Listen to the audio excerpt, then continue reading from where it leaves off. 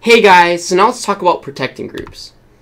Protecting groups are reactions that are used to shield certain types of functional groups. Okay, in this case I'm using the word moieties. Moieties just means some kind of reactive region of the molecule from a reaction that's going to happen on another part of the molecule. Alright, so now, I know that sounds complicated, but basically what we're going to try to do is we're going to try to shield vulnerable functional groups from certain types of strong reagents, okay? And by definition, this has to be a completely reversible, easily reversible reaction.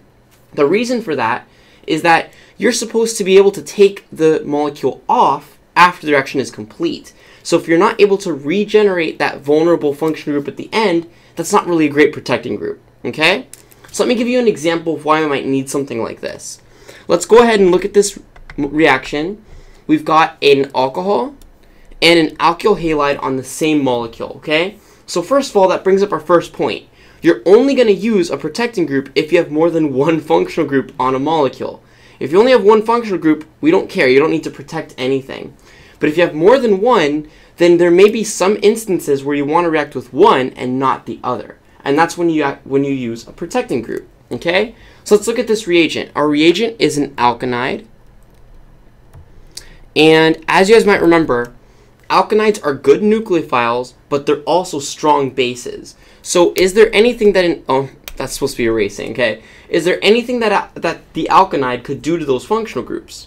Well, in this case, what I'm trying to do is, as you can see, my end product, I'm trying to make this alkanide perform a substitution reaction on the alkyl halide, all right? In this case, this would be an SN2 reaction, okay? So that's what I'm trying to make happen. But notice that there's that other functional group of the molecule, the alcohol. Can alcohols react with alkanides? Actually, yes. And they react through a different mechanism. They react through an acid-base mechanism. Because we know that alcohols have an acidic proton and alkanides are very strong bases. Okay? So it turns out that this reaction will not proceed to completion. Okay? In fact, the alkanide will almost exclusively react with the OH, and it will pretty much not react at all with the alkyl halide. So, if I do want this reaction to happen, is there any way to make it only react with the alkyl halide and not the alcohol? Okay? Well, scientists determined, hey, you know what? Alcohols are messing up a lot of different reactions. So if we can figure out a way to get rid of the alcohol for a few minutes, then run the rest of the reaction, and then regenerate that alcohol, that would be really helpful. And that's exactly what we're going to do with our protecting group. So the first type of protecting group that you need to know, and probably one of the more common ones, is a Tert-Butyl ether protecting group. Okay? Now what this does is it adds an ether to the oxygen, making it unreactive. Because if you guys remember, or if you guys we've learned about functional groups in the past, alcohols participate in a lot more reactions than ethers do. So what that means is that if I can turn my alcohol into an ether, it's going to be protected as long as it is an ether. Okay? Now, the reaction that we usually use for this is an acid-catalyzed alkoxylation. Okay? Just so you know, an acid-catalyzed alkoxylation is a lot like an acid-catalyzed hydration, except that we're using an alcohol as our solvent. In this case, the alcohol actually comes from my molecule. So let's go ahead and draw out this mechanism. We're going to react with a molecule called isobutylene, which is just this four-membered hydrocarbon with a double bond. And what we're going to wind up getting is an ether. Let's figure out how. In our first step, we're going to protonate our double bond through a normal addition mechanism. Okay?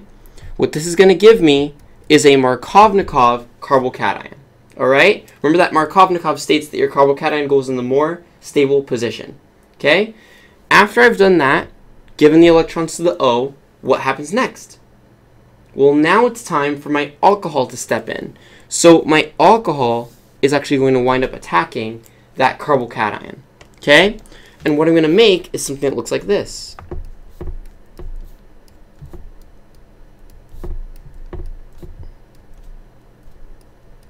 Where now I have a Tert-Butyl group on one side, the ring structure on the other, I still have one H and a positive charge.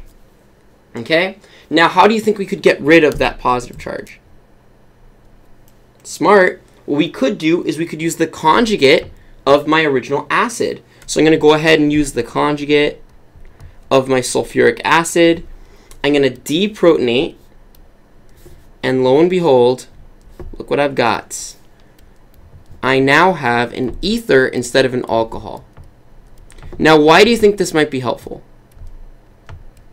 Having it look like that. Well, because it turns out that this ether that I'm looking at right here is completely unreactive to strong bases like alkanides. Remember that I said an alkanide would react with an alcohol? It won't react with an ether, okay? So now that means if I were to introduce my alkanide to this molecule after the ether's in place, guess where it's going to react? Not with the ether. The ether is protected now. This is my protecting group.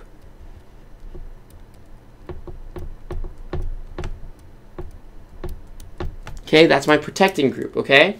So now what's going to happen is that the only thing that it can possibly react with is my alkyl halide through an SN2 reaction. Okay? So that's the advantage of protecting groups. They allow us to react with just the thing we want and to ignore the thing that we don't want to react with. Okay? Now you might be wondering, well, Johnny, what does the final product look like? Well, what we would do at this point is that we could, after this reaction is over, we could remove the protecting group. Why is that? Because we said this reaction has to be easily reversible, right? So what that means is that, see how this is drawn with a positive arrow, with a forward-looking arrow? Well, actually, it would be truly an equilibrium. It wouldn't be just a forwards arrow. So, for example, here where I drew a forwards arrow here, that should really be, technically, it should be an equilibrium, right? Because we know that it's going to go forwards now, but we can make it go backwards later. Okay? So, after we do this step, how do we get it back to the original alcohol? Well, if adding our protecting group was step 1, okay? And if adding our alkanide was step 2, then we have a third step. And the third step is just to add mild acid, okay? So I could just say H2SO4 and water. And what that's going to do is that's going to deprotect. Okay? Whenever you protect, you always have to deprotect. What does deprotect mean? It just means that I'm going to take that ether completely off. Okay? Now, I'm not going to show you the whole mechanism to deprotect, but you can imagine it's just the reverse mechanism of everything we've drawn to protect it. Okay? So what that means is that I would actually protonate the O first, then it would leave, and then it would get protonated. Okay? The Tert-Butyl group would leave, and then it would get protonated. All right? And eliminated. All right, so I hope that makes sense, guys. For the purposes of your test, you will need to know when you have to use a protecting group and when you don't, okay? In terms of synthesis, your professor could ask you, hey, how do I make this final product, okay? And just using that one reagent wouldn't be enough. You would need to use, first, you need to protect. Second, you could use your alkanide. And then third, you would have to deprotect using acid and water. Okay? So I hope that made sense, guys. Let me know if you have any questions. If not, let's go ahead and move to the next topic.